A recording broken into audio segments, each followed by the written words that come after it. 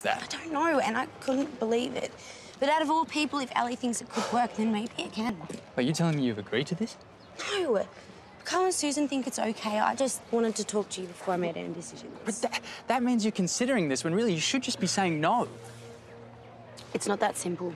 And yes, the idea does freak me out a bit. It should. But I also know what it feels like to be lost and abandoned and homeless.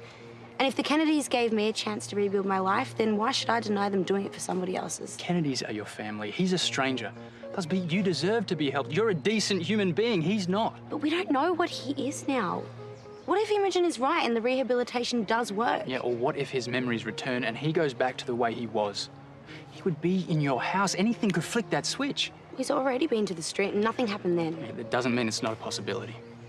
He's going to be closely monitored by all of us. By the psych doctors and the hospital. He has nowhere to hide if anything changes. I know we agreed to disagree, and ultimately, this is your decision, okay? But let me give it to you straight.